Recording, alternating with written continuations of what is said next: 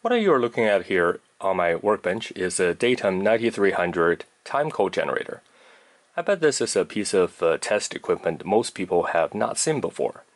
So I'm quite excited to show it to you guys here, and later on, as usual, we will open it up and see what's inside. Now, first thing first, this one is not the kind of timecode generators some of you might have used in some other places, such as professional video industry, where timecode generators are often used to synchronize scenes and audios recorded on multiple tracks and devices, and then synchronized together via this timecode information in later processing. This one, however, is used to generate timecode which contains the date and time information and distribute to the various connected devices that need synchronized time information. For instance, in power generation and distribution industry and the rocket launch facilities where synchronous timing information among different components is critical. These timecode generators often use the so-called IRIG timecode standard. IRIG stands for Inter-Range Instrumentation Group, and the standard itself can be traced back to the 1960s. There are many variants to this standard, but they all conform to a family of rate-scaled serial timecodes. There is IRIG-A, -B, -D, -E, -G, and -H. They all differ in pulse rate ranging from 1 pulse per minute in the D standard to 10,000 pulses per second in the G standard. And the code used can be binary coded decimal BCD or straight binary seconds SBS. These codes themselves can be unmodulated, amplitude modulated, or use modified Manchester coding in situations where easy clock recovery is needed. So it can become rather complicated. For those who are interested, I would suggest that you taking a look at the IRIG serial timecode format document, which I will include a link on my website. But as far as the waveform goes, it will look like something like this. And of course, we will also see the actual output on the scope shortly. Now, before I open up this unit and show you guys what's inside, let's first take a look at the general functionality of this timecode generator. And for that, I'm going to turn it on and we'll see what we got. So as you can see that we immediately see some of the numbers displayed on this unit. And here we have the 3 digits for days, 2 digits for hours, 2 digits for minutes, and 2 digits for seconds. And right now it's not moving. The numbers are static because I put it on hold. And so every time I power it on, you will see slightly different numbers being initialized here. And that's because there's some uncertainties in the system, and the initial numbers really don't matter that much because we can always adjust them later. So the idea here is once we start triggering this, so I'll put the start, put it on generate, put start, and you will see that the number started to increment second by second. Then the number will be translated in the IRIG format, which I described earlier, to the connected devices, and which we'll see the actual waveform in just a little bit. But before I show you that, I also want to show you how this thing is adjusted here. So to adjust the initial time codes information, we can actually use the rotary dial here in conjunction with these buttons to set initial numbers. So how it works is like this. So basically we dial a number that we wish to set, and in this case, let's say let's just do 2 for this number, and we press that button, we'll set it to 2. So this one is also 2. And again, if I dial this to 5, we can set this to 5. Now the hours, we can also dial, let's say 21, 2, and 1. So minutes, let's dial to 22, and seconds, let's do 33. So basically now we have set the time codes that we wanted to transmit. Now everything is on hold because I have put the dial here indicating that's in the hold position. So to start triggering this time code generator and to output the actual time codes, I can put it to the generate mode and press start. So once I press start, you will see the second information start moving. And so now everything is moving along. And this thing does have a little bit smart built in, because you could potentially set hours to be outside the 24-hour standard, and minutes you can set it to 6, 7, 8, let's say, even though every hour you only have 60 minutes. But in that case, once it started counting, it will actually reset to 0 and start from the beginning again. So that's how this generator works. Let's put it back on hold. And now I just hooked up the timecode generator's output to this oscilloscope. For this Datum 9300 timecode generator, we do have two output, and one is for the 1 kps and one is for the 10 kps. And right now we're connecting the 10 kps.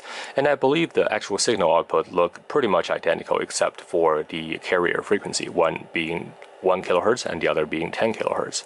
So if I turn it on right now, we should see this waveform start displaying.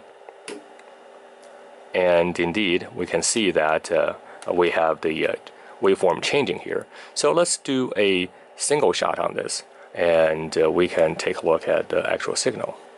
So let's do a single shot. And let me get rid of the manual here.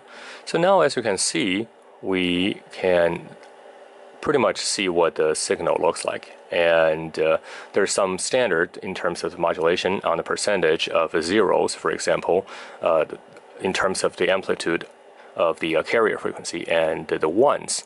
And so this is actually exactly to the standard. If you recall what we saw earlier, we see that the actual modulated signal looks something like this. And of course, there are other information embedded in this. For example, which one's the start of the frame, which one's the end of the frame, how to identify these. And these are something that you can take a look at the specification in detail. But here is what the waveform looks like. And if I hit run here, you will see that this will, of course, right now it's a single shot. So every single time we capture slightly different waveform, because the time information is keep changing. So let's keep it free running, and let's just keep change this back to auto.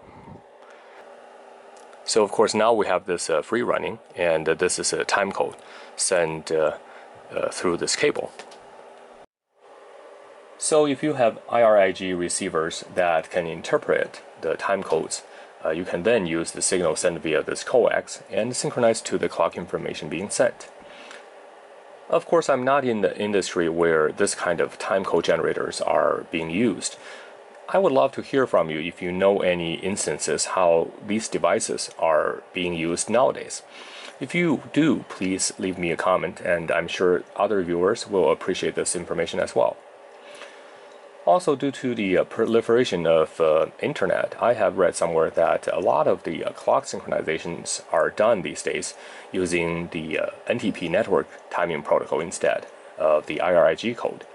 Again, if you have more information on this, please let me know. Another thing I wanted to point out is that although this device serves as the master clock for a facility of connected instruments, there's no requirement on its timing accuracy. Which makes sense, because in this application, the critical point is that all connected devices are timed synchronously to the master clock, whereas the offset to the actual time might not be as important. Some modern timecode generators use rubidium standard or GPS disciplined oscillators as the timing source. I'm not sure what's inside of this unit, so it's something that we can take a look once we open it up. And I just opened it up. As you can see here, everything is as expected, discrete components. And check out the circuit board here, and we can see that every single IC is socketed, and they certainly spare no expenses here. And by scanning through the boards, we can identify some of the components that we know. And most of the components here, most of the ICs specifically, are 74 series. And for instance, the ones towards the front here, we can see that those are the DM9374. Those are the 7-segment decoders for driving the LEDs here. And I did a quick look through, and it appears that everything, all the chips here are 74 series. For example, this one right here is a 74LS08, which is a quad 2-input AND gate. So everything is built up using the very basic components. Of course, we do have a few op-amps here, and these are the LM1458 dual op-amps stuck right here. And here we can see the crystal oscillator portion of the unit. And as you can read here, this is a 1 megahertz crystal oscillator. And by the size of it, it appears that this is just a standard oscillator. Or, of course, it could be a temperature compensated one, but certainly not an ovenized one, as during the operation it doesn't get warm at all. So, as I mentioned earlier, the actual accuracy of this unit is probably doesn't matter as much because the goal is to synchronize all the connected devices to the same time standard, be it this particular oscillator or some more accurate oscillator. It doesn't really matter. And because this timecode generator generates a modulated signal, I would assume that there's some analog circuitry besides these digital ones. And I assume that is underneath this piece of board. And I think I can just pull this out. Hang on. Yep. And oh, it's connected. Oh yeah, so this is actually serving as a ground plane so that it can shield the signal somewhat. And so underneath here, we can see a 7405. I believe that's some sort of open collector inverter, and not quite sure. And then we have a couple of op-amps here. So these are the 749s, two op-amps. So those are used in conjunction with the remaining circuitry to modulate the signal for the output.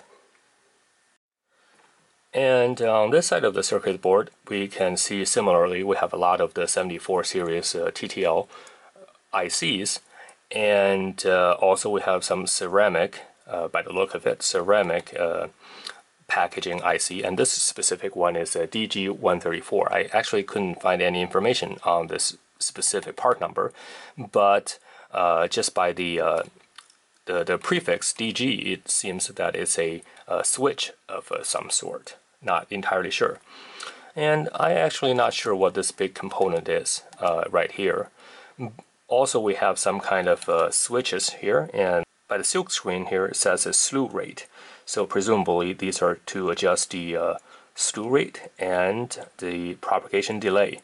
So because we have this massive board, so probably these things need to be fine-tuned for this to function correctly. One thing interesting I noticed is while I was looking at this is that some of the switches actually don't correspond to the front panel. For instance, this particular one, if you look at this, we only have 2 positions, the wire soldered, and if I twist the knob here, I can only do it 2 positions. But on the front panel, you can see that we have indications for a totally different set of functionality.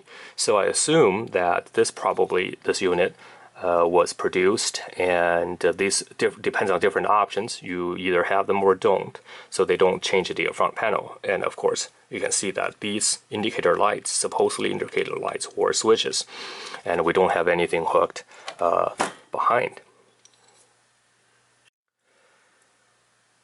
And then here is our power supply section of the circuitry, and later on we can do some measurements to see what the output voltage is.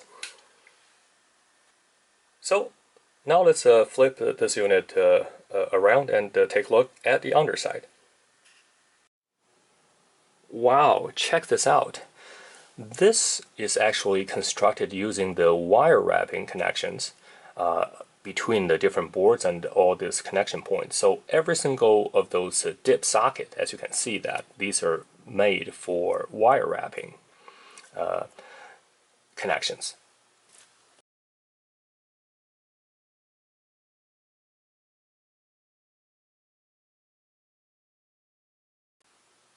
And the board itself is actually, these two main boards are double-sided, but apparently it's not enough to allow a proper routing of everything on the PCB traces. So they have to do this kind of wire wrap connections among various points. And forgot to point out is that the vintage of this is probably somewhere late 1980s. So at that time, I think we already had multi-layer PCBs, and presumably they could just done this using the inner routings from within a multi-layer PCB. But instead, they choose to use a wire wrapping to connect different connections. And I can just imagine how difficult it would be for the post-production testings, because if something goes wrong, all these wires are the same color, and you will have a really hard time of finding out exactly what is the problem. You know, if you miswired, for example, one pin, and that could really ruin your day. But I have to say, this is a really piece of art, and I certainly will I'll take more high-resolution pictures and post on my website.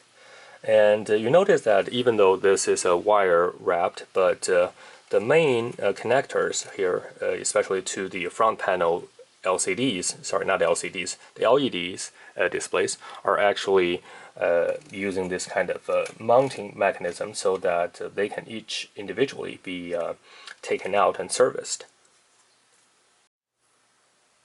Another thing caught my eye is this power supply board here. And by the look of it, we have this huge inductor here. So it appears to me that this is a switching power supply. So let me take some measurement and let's see whether or not this is just a filter toroid or it's actually a switching power supply. So now let's take a look at the power supply portion. And we can see that this unit has a full bridge rectifier here, and the only thing I can see is that the transformer comes into that full bridge rectifier, coming out through this filter cap and feeds into the power supply board. So let's first take a look at the measurement of the input voltage. And for that I need to be very careful because I don't want to short this out. I'm not sure which side is positive. It doesn't really matter. So let's take a look carefully here. And this is at 25 volts. So the input is 25, and the output here is through these connectors. So we can see that it has multiple voltages. So I'm assuming that the black one is a ground, so let's do that. I need to be careful not to short out anything here. So the ground is here. And now let's take a look at the green ones. Oops, the ground. The green ones are, so this looks like our 5 volts power supply voltage. And then we have the red one here. This looks like it's a plus 15 volts. And the purple ones, let me see if I can get this, is minus 15 volts. So it looks like that makes perfect sense because the plus 5 volts are, the plus 5 volts is for the TTL circuitry, and the plus and minus 15 volts are for the op amps. That makes a lot of sense. So indeed, what we have here is a switch mode DC to DC converter, converting the single input 25 volts into 3 distinct voltages, plus 5, minus, and plus 15 volts. So now we know that this power supply board is a switched mode DC-DC converter. And now let's take a look at this power transistor's drive waveform here, and just to figure out what's the switching frequency here. So for that, I'm going to connect this to the ground, and the probe going to be probing the base of that transistor here. And as you can see, we're triggering on this waveform, and it's not all that stable because this is a pulse width modulated signal here.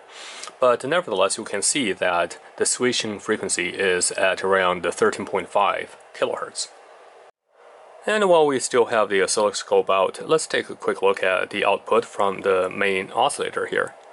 And as I mentioned earlier, the oscillator might not be as accurate as one would like, because this timecode generator, the goal is to synchronize all the clocks. And of course, at the same time, if the oscillator itself is bang on, that's all the better. But nevertheless, it doesn't have to. And for this one, it is just a standard oscillator. Probably have some temperature control built in, but I'm not sure. So let's take a quick peek at what the waveform looks like. And of course, we have to adjust it. And let's expand the time base here. Yeah, it's a little bit hard to get a clean reading here, so I have to just probe it. Hang on. Okay, here we go. So we are clocking in at just about under 1 megahertz, and so that's our clock output signal.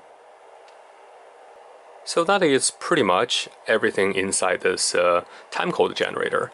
And although we have a lot of circuitry here, and as you can see, the very complex wiring, but the majority of the circuit actually doesn't really do that much. When you think about it, all this TTL circuitry really is just to generate that time codes, and which is obtained, by the way, from this 1 megahertz oscillator. So the functionality there nowadays can be easily done within a single MCU, like a, say, ATmega 328. And of course, the modulation piece can be done separately, but nevertheless, it's not that difficult. That's pretty much all I wanted to show you in this Datum 9300 timecode generator teardown video. I hope you enjoyed the video and learned something new. If there's something that I missed and you'd like me to discuss, please leave a comment below. As usual, if you find the video interesting, please give it a big thumbs up, and remember to subscribe and share. I will catch up with you next time.